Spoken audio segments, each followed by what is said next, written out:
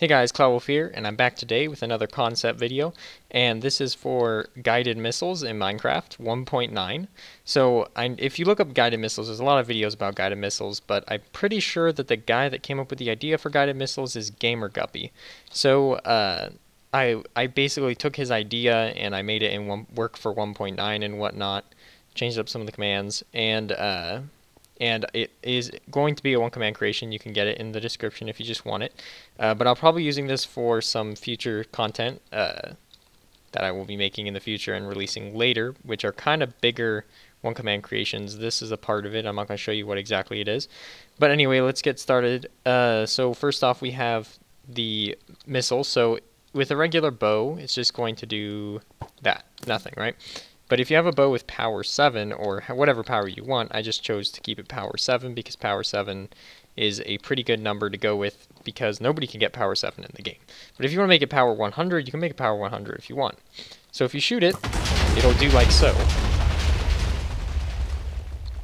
And as you can see, that is definitely a guided missile. So I'm going to turn my music down a little bit. That was pretty loud.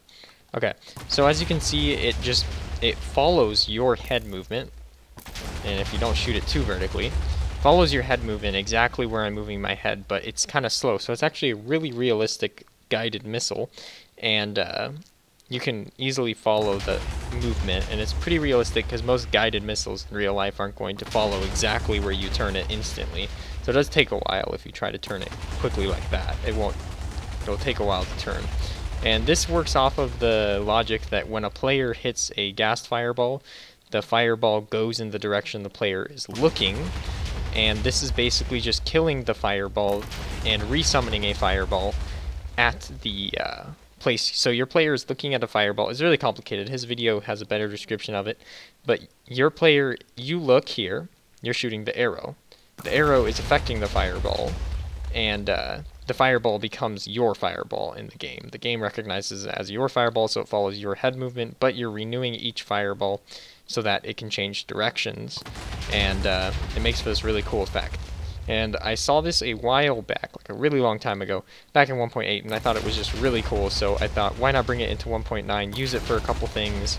It's really useful. You can do a lot of things with this, and I think it's really cool because it works in multiplayer. You can have two players doing these at the same time because it kind of messes with the game's code, and it works for multiplayer because it's not really command based. So two people can shoot these and cross each other or hit each other, and it'll work perfectly. So if you guys think of any minigames that you would like to see featuring this, you can put the idea in the description, or you can make one yourself. I don't really mind. If you feel like this inspired you to make a really cool minigame, I would love for you to include it.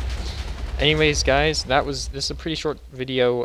The Pastebin will be in the description. Just paste it into a command block as usual. Other than that, guys, thanks for watching. Thanks for subscribing and liking and all the support. I know I've gotten so many subscribers lately, and I just really love it. Other than that, guys, thanks for watching, and I'll catch you all later.